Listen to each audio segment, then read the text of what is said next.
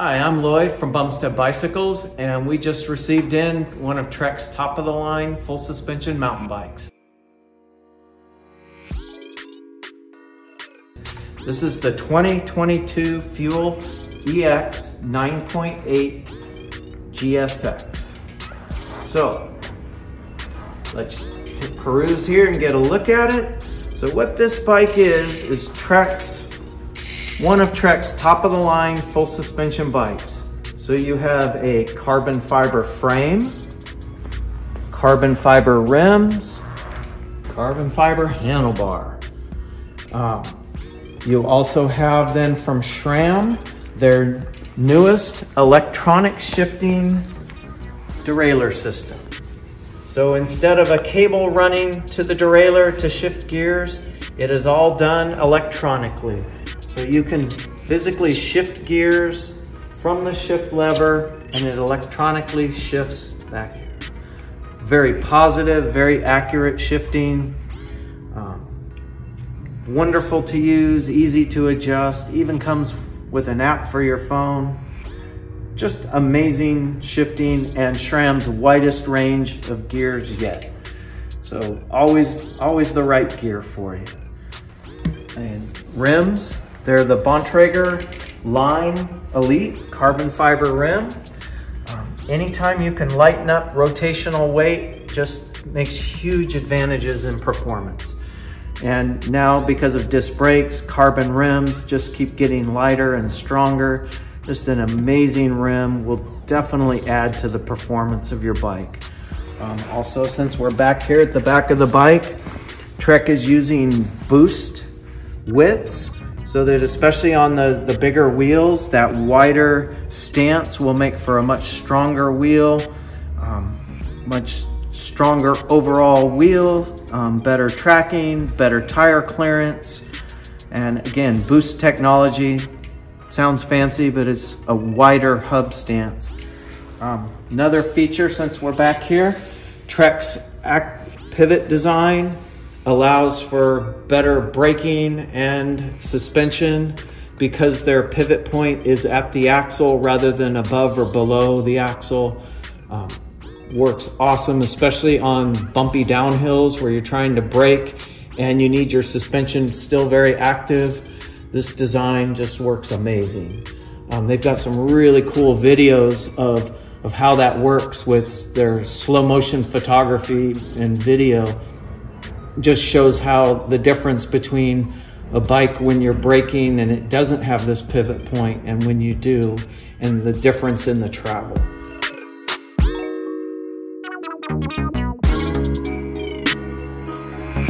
Since we're also back here, SRAM's G2 disc brakes, beautiful stopping power, nice, clean, goes along with the whole other component package. So again, you're going with SRAM for brakes and derailleurs.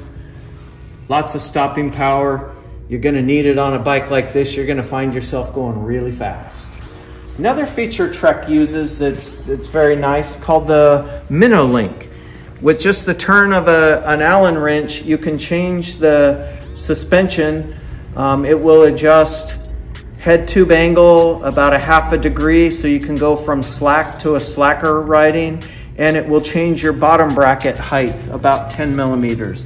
So again, switch of an Allen wrench, you can tune your suspension very easily, depending on where you're riding or your riding style.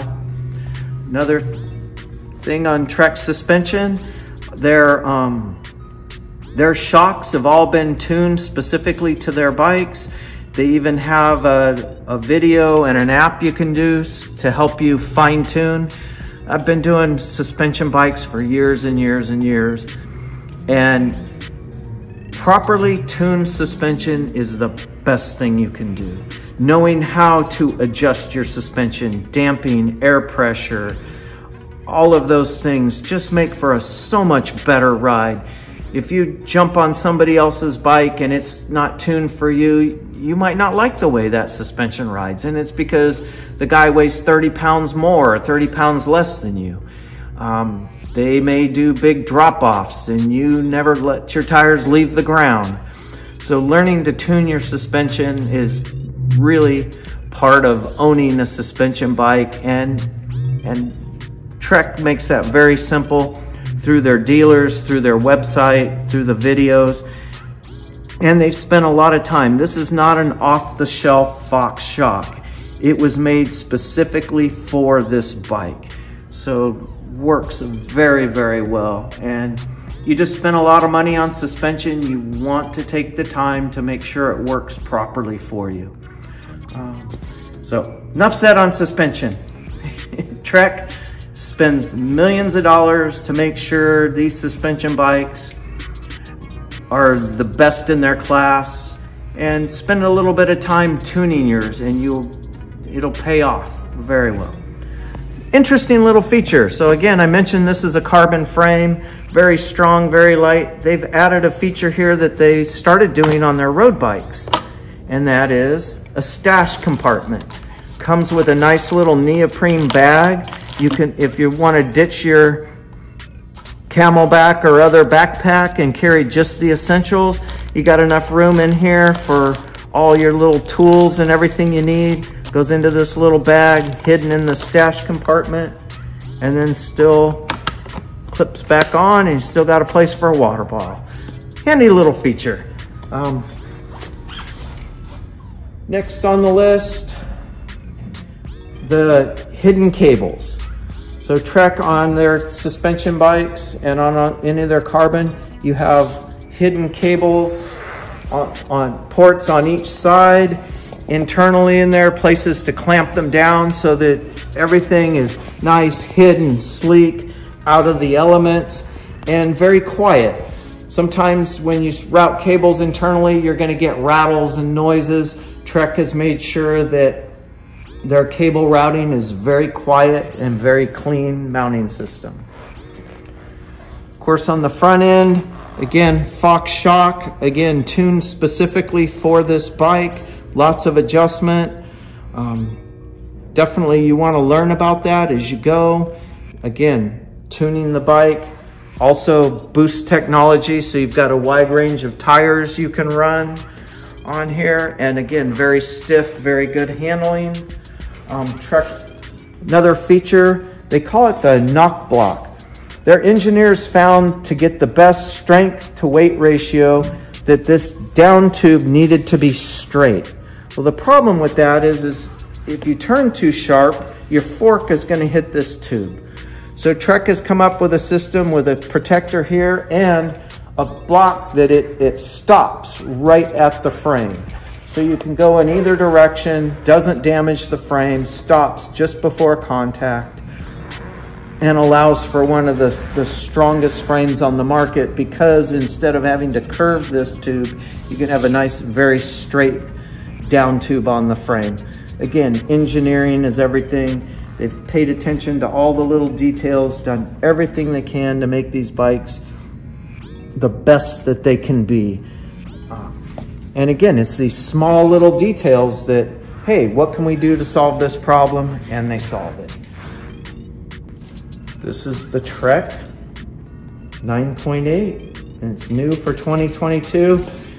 Guys that pay attention to details, you'll notice there's just a pair of Shimano clipless pedals. The bike does not come with pedals, and so then your dealer or yourself can choose which pedals.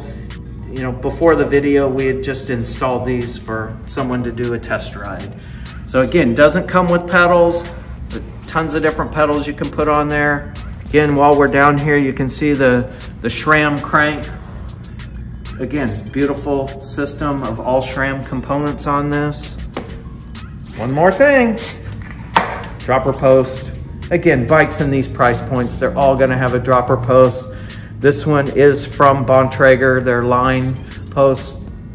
Been dealing with dropper posts for quite a while now. Easy to work on design, very few problems, good amount of travel, great dropper post. Just a good all-around bicycle. It's hard to beat. I'm still just amazed by the electronic shifting. Just click a button, back and forth. Sweet, simple, easy to use. technology, you gotta love it. I would recommend this for anyone if you like to climb and you want a light, but you definitely want to bomb the downhills. You want to go as fast or as smooth as possible on the downhills. Having the carbon, having this quality suspension, I would ride this anywhere. Probably the only thing, it's not a downhill specific bike. You can definitely take some big hits, go off some good drop-offs.